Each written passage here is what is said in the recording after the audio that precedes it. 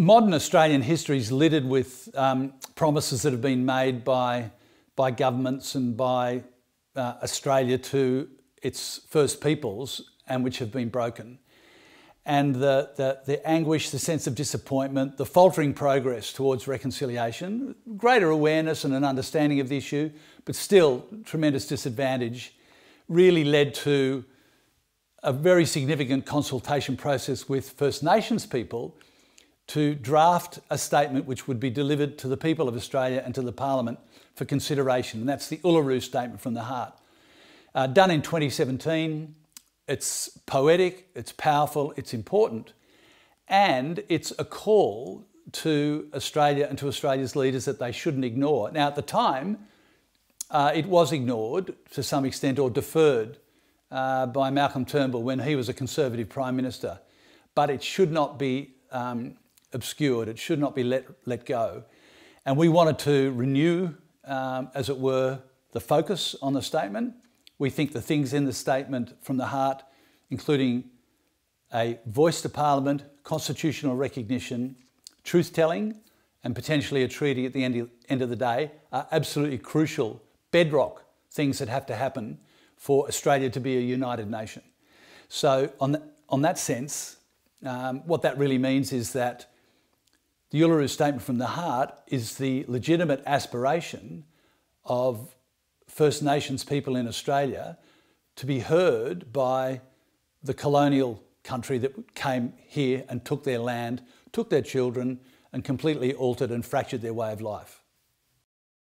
So we got together and had a songwriting session about a year ago at my place, and it turned out that of the 25, 26 songs that we brought in together, at least 7 or 8 of them were on the topic of the Statement from the Heart, the Uluru Statement from the Heart, or reconciliation and justice generally. And so initially those songs were going to appear together on this maybe double album, we weren't sure. And then it was decided that perhaps we could make a special project honouring the Uluru Statement from the Heart, and that's what we went about doing. So those songs actually became a priority when we came to record with our longtime producer Warren Livesey, who came from Canada and spent a couple of months with us in pre-production and recording the album in Sydney before last Christmas. And they were the songs that took longer because, as you can imagine, we had all of our First Nations collaborators had to come in, and the ones that couldn't had to send in our parts from Alice Springs, from Darwin, wherever they were. So that took a lot longer, and certainly working with Warren was fantastic on so many levels. But one of the great things with working with Warren, that he was so patient in slotting in our collaborators into parts of the songs. And so that really made it work. The Uluru Statement is important. It's, you know, Makarrata, which means coming together after a struggle. I mean, it says it all really. The struggle was, you know, it was a civil war really when the whitefellas came here. It's never really been recognised, not even in the school books. Still, I'm pretty sure, you know, I don't think it has been recognised. So, and this is really an attempt to include everybody in this conversation about what happened, and truth-telling, you know, which is the concept of sort of just sitting around. I think it came from when, you know, in South Africa actually, where that tribunal came together to sort of bring people in from who were for apartheid, and everyone was there together. It's telling the truth about what happened. It's a little bit like that. It's sort of like, well, let's just acknowledge what happened. We don't have to go into some weird finger-pointing exercise here. Let's just tell the truth about what happened, and bring people along for that conversation. And the song "Come On Down," I think, is very much about that subject matter. It's like, well, let's all sit around the campfire and talk about it, you know. The way that fires can bring people together, sitting in a circle talking.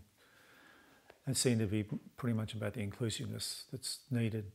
And the Makarrata, it really fitted the Makarrata thing, that song, in a way. It didn't really in the beginning, but when we put it in with those other songs, it sort of gained the power that it needed. It was, I think politically though, there needs to be a voice in politically for the black fellas in the house. You know, it just has to come. Those people are there. They have thoughts, they have values, they have feelings, and they have something to say that could be. It was really important and positive as well. It isn't all about, you know, give me this or give me that. It's like, this is what happened. This is our voice. This is our people. We're here to contribute as well. And that's what it's saying. You know, let's do all this stuff together. And that, you could say on one hand, well, that's just pie in the sky, just, you know, kumbaya kind of stuff, or, you know. But it's not, because it's, you know, things move forward. Things, you know, generations change, you know. I sometimes think, you know, when Rupert Murdoch drops off the perch, well, someone else will come and take his place, just sort of to serve the interests of the rich. But things change over time, and young people are getting more their hands on the levers of power, getting to understand it more. I really believe that. It's, the same things will keep happening over again, and I'm really frustrated sometimes about the lack of progress. But if men at all can be part of that conversation, great. You know, we're contributing by just letting people talk, and you know, we're going to, here's the message to you talking to that now, and here's the microphone, you talking to that. It's a wonderful thing for a band to do. It's not that normal, you know. It's not, you know, bebop-a-looba or, you know, baby, baby, baby. You know what we go on about. It's much more about people and about inclusion and about the world really as it is, and just you know, holding up a mirror to that. That's all Midnight Oil's role is, I think. So.